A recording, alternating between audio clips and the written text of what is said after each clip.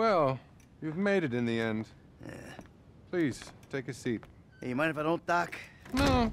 Do as you like. Yeah, thanks. Oh, man. Man. Man! You know what, look. I'm just gonna take off. I'm not in the mood for this shit. This fucking bullshit. As you wish, Michael.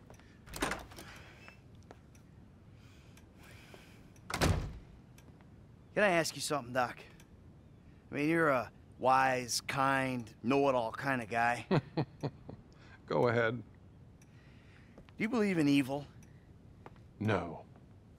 No, I don't. I'm a man of science. Evil is a construct made by people who wish to indulge childish fantasies, or by people who wish to judge others. It all comes back to the father-mother syndrome, which is what we spent last year on. Yeah, well, you obviously never met my old buddy. We call him Tony. I thought he was called Trevor. Oh, shit. That's right. I forgot I told you about him. God. No, don't worry. Everything you tell me is in strict confidence. Didn't you tell me that if I turned things over, started again, that the universe would find some way to forgive me? Wasn't that you? And have you turned things over? Well, no. I mean, not really. But that's not the point. I mean, I wanted to.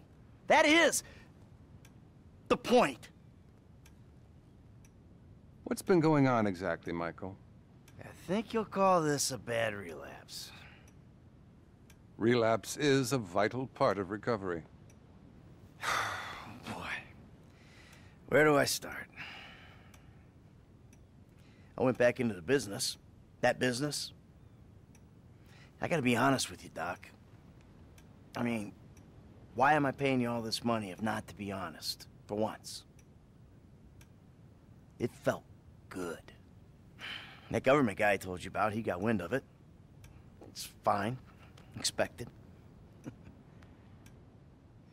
Problem is, he's not the only one. He fucking found me, Doc. My old pal, Trevor.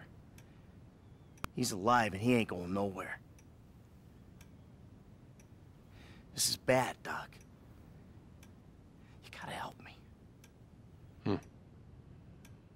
Honesty's an obstacle for you, Michael. Have you considered that transparency might be less painful than obfuscation?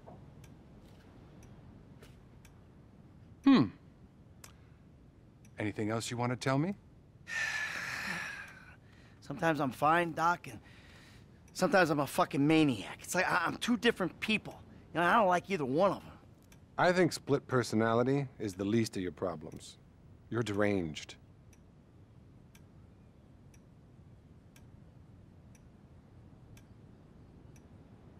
You listen to me, asshole. I never said I was perfect. What about your sexual problems, Michael? Well, I've been a good boy in that regard. I'm making real progress, Doc. We are making progress, Michael. You're finally listening to me. Great.